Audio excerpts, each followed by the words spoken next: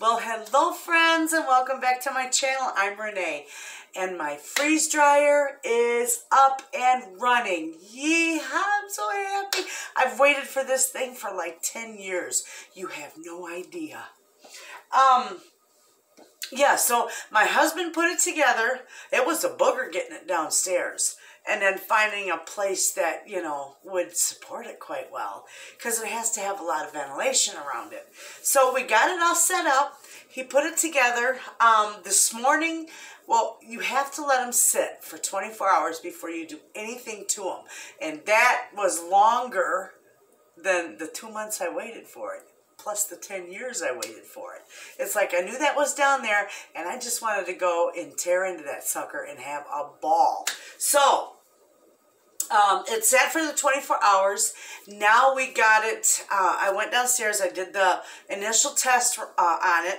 And then I've got bread in it right now because you have to do your first run has to be what they call a burn run. So they want you to put some, you know, moist bread in there and let it run its course. And then it'll absorb all the, like, new car smells out of it. So, and then you're ready. So that's in there right now. It's probably going to take about 5 hours, I would think, you know, and then it's done. But I've already got 4 trays of cut up veggies, just, you know, odds and ends in my freezer. Peppers and I think some carrots, or no, peppers and turnips and, excuse me, not turnips, peppers and parsnips, Brussels sprouts, and I can't remember what all. But I have got so much stuff that I'm going to work on freeze drying. You're going to see when I put the stuff in there, when I bring it out. But, you know, to chop it up, you all know how to chop stuff. You know, you chop it however you want it. You can do hash browns. I've got some huge potatoes that my friend gave me that she, you know, they didn't want. It was the last year potatoes, and I thought, you know what, this is perfect because I'm going to freeze dry these. And I'm going to freeze dry these like the potatoes O'Brien or O'Brien potatoes, however. You know, I did some from my freezer. I've used them since, so they didn't last long. Well, I'm going to freeze dry some of them, and I'm going to do a video on that. I've got all these onions. We've always got just megatons of onions. So I'm going to freeze dry the onions, some with the potatoes, some on their own, but I'm going to show you. I've got a beautiful little Ninja blender, a smart blender. I'm going to grind some of that onion into onion powder. Good idea, hey? I've got celery in here. I've got carrots and tomatoes, which I'm not going to do anything with the tomatoes right now, but I am going to freeze dry them. Apples, and of course I got squash, but I'm not going to freeze dry that. That's just going to, I'm just going to store that downstairs. So I just wanted to tell you what was going on so that you didn't think I forgot about this or I wasn't going to share my freeze dryer journey with you, because of course I am. And we'll be going down there in a few minutes and I'll show you the setup. I'm so excited. It just made my day. But for right now, I'm just chopping this.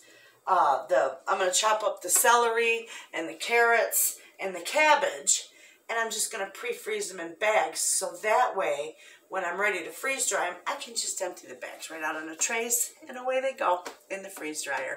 So hang with me. I'm going to chop some of this stuff up, enjoy the music, and then I'll take you downstairs and I'll show you the piece of art sitting on that table. I am so excited, friends. This is just amazing.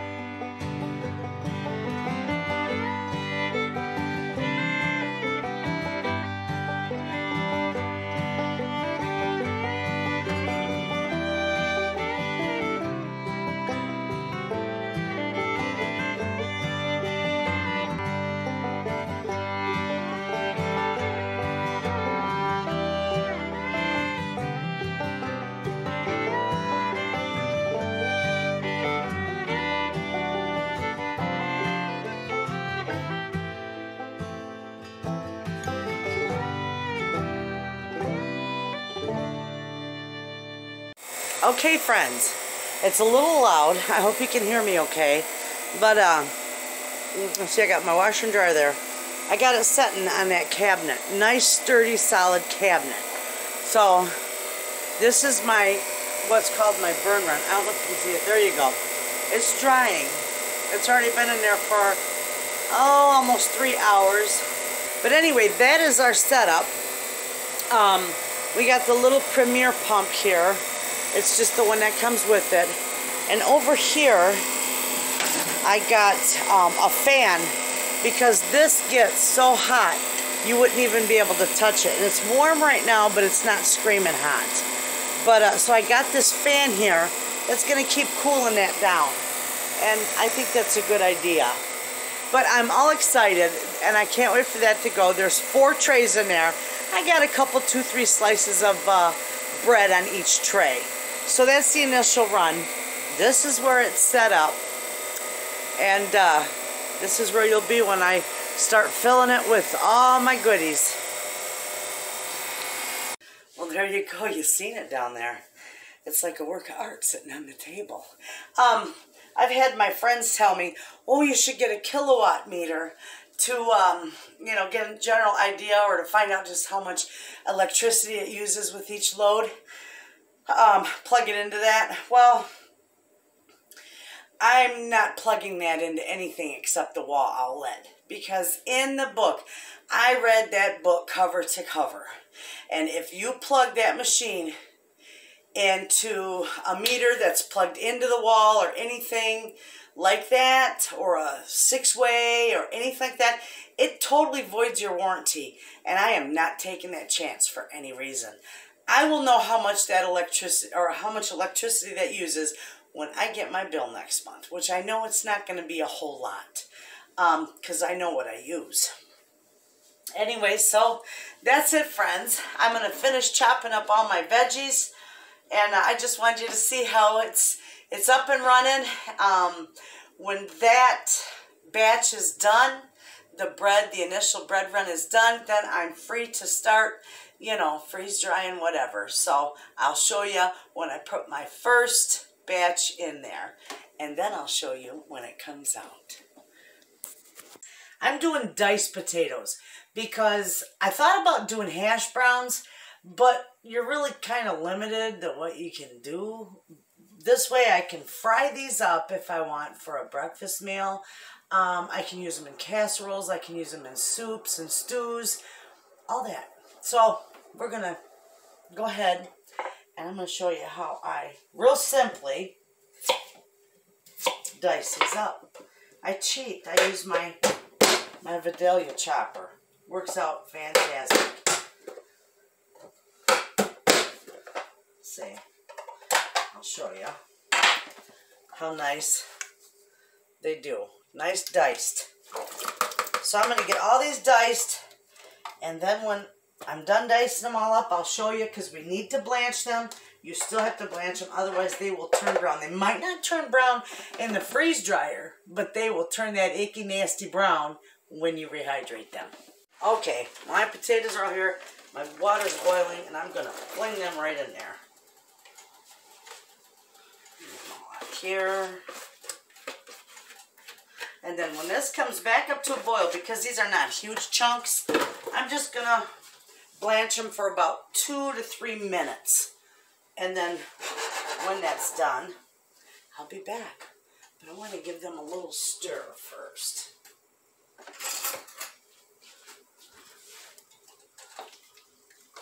Okay, so these are going to blanch, and then I'm going to put them in cold water right away, and I'll be back. Okay, I'm going to drain these in my strainer.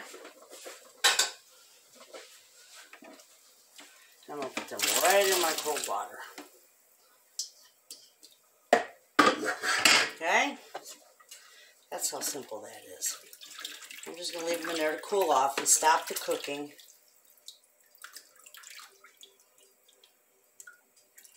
I don't want that green one in there.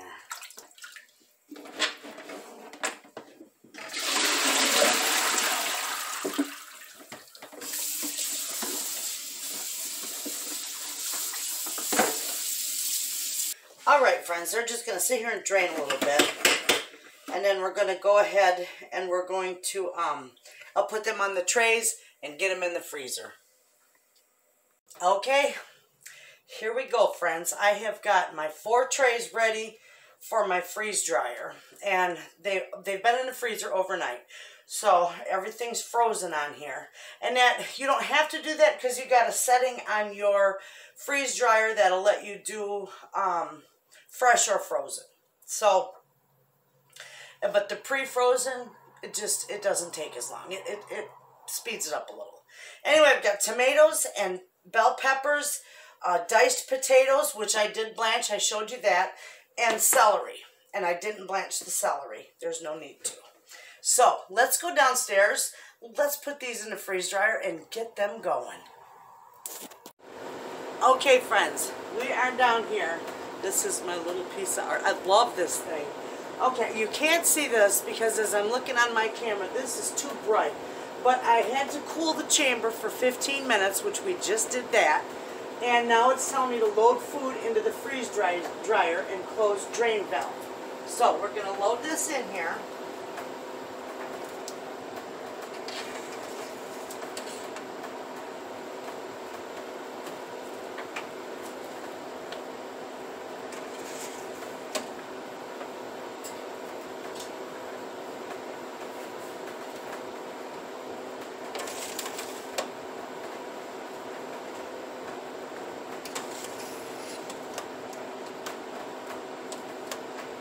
Okay. We're going to close the door. We're going to close the drain valve. That's back there. And then we're going to hit continue. And it's freezing. That's all there is to it. It is that simple. So that probably is going to take 24 to, they say 24 to 30 hours for each batch. So we'll find out. But when this is done, I'll bring you back and I'll show you how it turns out. Okay, friends, this is done. I did drain I opened up the valve for the drain hose and it let all the air out. And I'm going to check these. And these are amazing. These are, look, beautiful. And look. They just crumble. They're so soft. I'll show that to you when we go upstairs. I'm just taking them out of here. And here's our tomatoes. Oh, they're just light. They're really light. Okay. Those will go up too. This is our celery. That's just as light as can be. Okay, and these are the diced potatoes. So we'll take those upstairs. Everything is dry. Nothing's cold in the center. So, okay, I'm going to shut this because I do have another batch to go. So I'm going to shut this and I'm going to hit defrost. Keep drain valve open, which I'm going to do. Remove product from dryer, close door. I did all that. Continue. It'll defrost for 2 hours, and then I can start another batch. Everything here, this is, well, you can see that. Right down here. I keep this little fan. It's back here on this. And see, I can touch this. So I know that is good. Okay. So it's keeping it nice and cool. All right. I can turn that fan off. Maybe.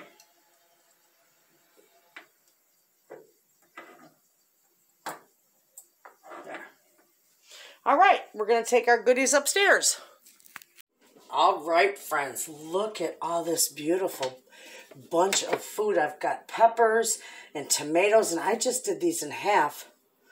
Oh, you know what? These are going to need more time. See? That's cold. It's not supposed to be cold. That will destroy your whole bunch. I'm going to take those down, cancel the defrost, and give them more time. And then we've got the celery is good. Beautiful. And these potatoes, listen, they're like bread. See that? The consistency of that? Listen, it's like bread. Beautiful. This turned out really good. And my peppers. Look how gorgeous. Hear that? Beautiful. All right, I'm going to get these packaged up because these cannot stay out very long. They will start absorbing moisture from the air. I'm going to get the tomatoes back down there, give them another few hours, maybe 2 hours of dry time. And then I will see you in the next video. Now, I'm going to do several videos with my freeze dryer, so you'll see them all. And this is a good one for now. This is my very first batch. And friends, I am so pleased. If any of you are thinking about buying one of these, I will put the information down in the description box. You know, the link to the website where you can buy them, where I got mine. And you all have a good day, and thanks for watching.